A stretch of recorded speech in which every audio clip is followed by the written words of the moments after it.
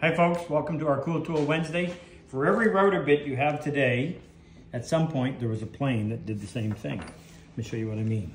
We had an old one that looked like this and decided to make our own. So when it comes to cutting the groove to house the bottom of a drawer, instead of running over to the table saw or setting up a router, get enough passage in with this tool.